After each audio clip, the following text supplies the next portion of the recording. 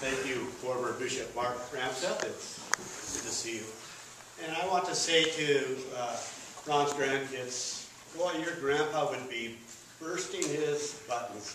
He would be so proud of you. And such an articulate family, talented, and you are his legacy, along with the many friends and the seeds that were, of the gospel that were sown around. So just well done, and congratulations. Jesus said in John 10, I came that you might have life and have it abundantly. When I think of Ron Johnstad, my friend and mentor and pastor, he was one that lived life joyfully and shared that abundant life with all around him. He was full of life and sometimes full of other things. He'd admit it. I met Ron when he came to Lutheran Church of the Good Shepherd in Billings. And of course, we've enjoyed his rich baritone voice as he sang the liturgy or sang with exuberance those hymns of faith or the Norseman Quartet, or in a musical like Sound of Music or Fiddler on the Roof. I remember my senior year, I was all set to go to Concordia or PLU. And Pastor Ron came up when our youth group were roller skating and put my head in an arm lock and asked, have you ever thought of going to Waldorf? And I said, what's a Waldorf? Oh, it's a small Lutheran college in Iowa with a wonderful choir. You'd love it. Well, you know that Ron played All-American football as a halfback there. And he met the love of his life, Mary Ellen, and had a great time there. Ron knew that my love for music, which he also had, would thrive at Waldorf. And when Pastor Ron puts you in a headlock, you tend to listen. So I went off to Waldorf. Most people have experienced Ron as a fun-loving, life-giving pastor who loved people and enjoyed telling jokes and stories and embellished stories. But Ron's greatest passion, as Heidi said, was telling the old story of Jesus and his love. His dynamic preaching and charismatic leadership helped Good Shepherd grow substantially to be the biggest in the synod. But I experienced Ron as my pastor and counselor. And I had gotten involved in the charismatic movement when I was in college and was trying to decide to go where to go after Waldorf. And one of my friends from West High in one of those groups warned me, oh, you don't want to go to Concordia. It's a spiritually dark place. Well, this friend sowed doubts about my Lutheran theology and participation and told me that Jesus would never use wine for communion. It had to be grape juice because Jesus would never use an alcoholic beverage that destroyed so many lives. And so confused, I went to Pastor Ron, and with these deep-seated reservations about going to Concordia and staying in the Lutheran Church, and while also having broken up with a girlfriend. Pastor Ron, with his pastoral and theological wisdom, reassured me that our Lutheran understanding of word and sacrament was not in error. And he reassured me that there is life after a breakup. He taught me about grace and faith, which is at the heart of our Lutheran heritage, which Ron loved so much. Mark Starkweather, one of Ron's confirmands at Good Shepherd, wrote about Pastor Ron. I always remember his kind and confident eyes. He always made me feel important and a part of God's grace. That's a tribute that any pastor would welcome. I graduated from Concordia, and Ron encouraged me to go to Lutheran Northwestern Seminary. But before I went to seminary, I led a college and career group at Good Shepherd. And we had a fun Thanksgiving event where we had a humorous skit of Ole and Sven discovering America and having Thanksgiving with the Pilgrims. And I asked Ron if he'd like to be a part, and of course he jumped in like he usually does. He would be a dwarf at the Thanksgiving meal. where pilgrims would stick their head through the sheet and someone would come around them and be his arms and feed him during the banquet. Well, the main course that day was chocolate pudding.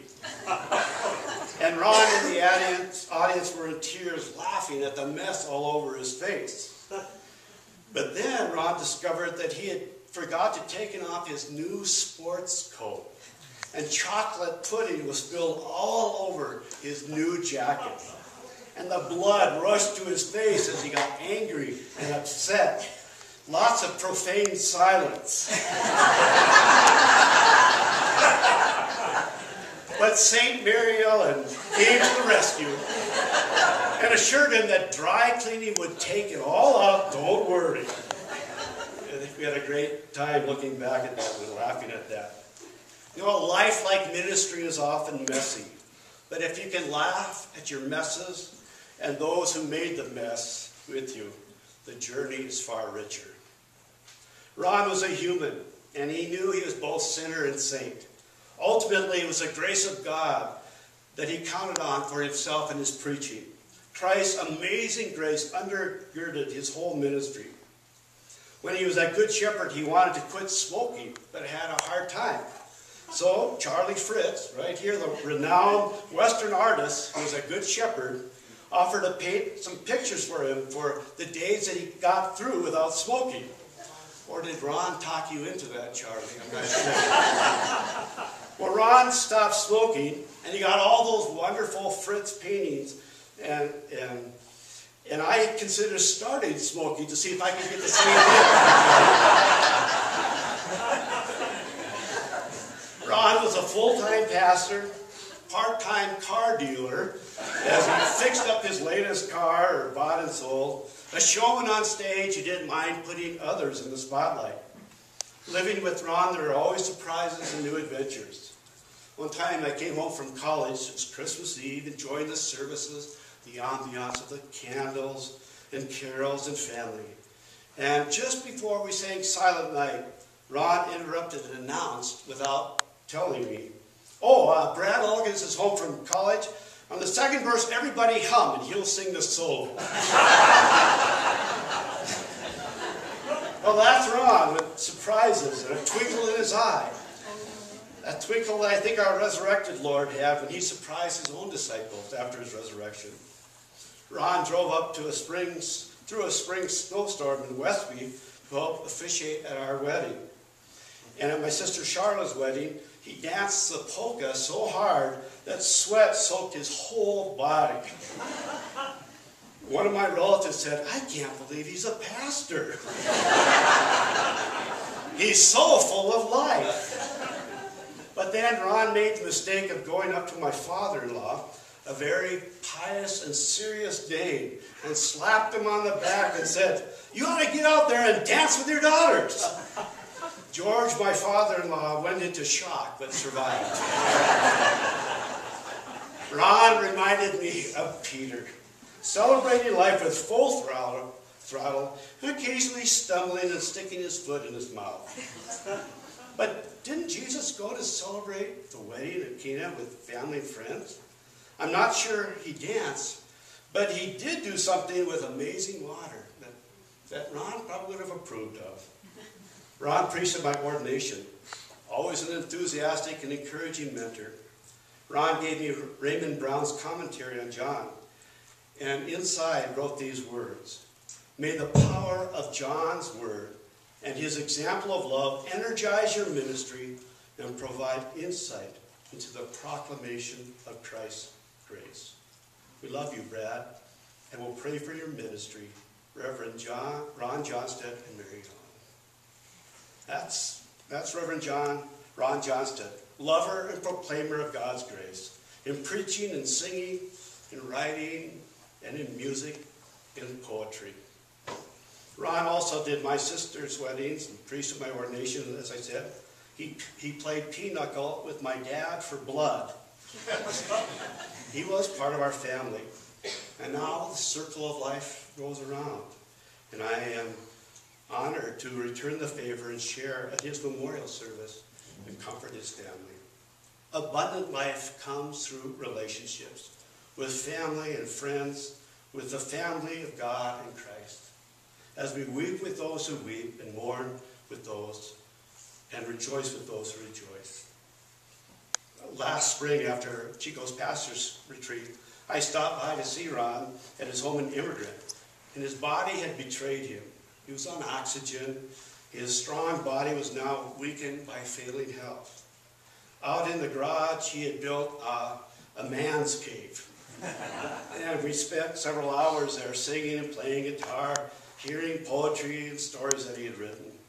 His creative energies were still going in his senior years. He gave me books and poems and music, but the greatest gift he gave was his love and his life. I came that you might have life and have it abundantly. What a life Ron lived. And now he shares that abundant life with Christ, which he so passionately preached about.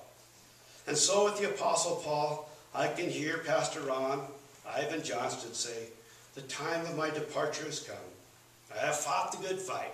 I have finished the race. I have kept the faith. From now on there is reserved for me a crown of righteousness, which the Lord, the righteous judge, will give me on that day. Not only to me, but all those who long for his appearing. Ron, it's been quite a race. You've made the race fun. You've inspired us with your passion and your enthusiasm. You pointed us towards the finish line, where Christ, the risen one, waits to greet us. And I join Heidi in saying, well done, good and faithful servant.